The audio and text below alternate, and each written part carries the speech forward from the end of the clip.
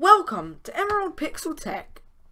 Today we are going to be having a look at how to burn an ISO image onto a DVDR or DVDRW with CD Burner XP. You can download CD Burner XP in the description. When you open the program, click Burn ISO Image.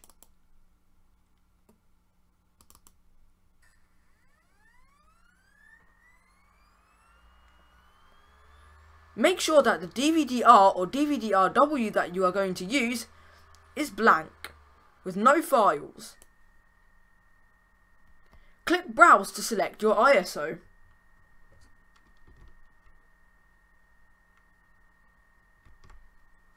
Once you have found your ISO, click Burn Disk. You can tick any of these other options if you wish. I recommend the DVDRW as it is rewritable in case you wish to erase the disk after the burning process. This is now going to burn the file onto the disk. Once you see this screen, click OK. The disk is now ready for use.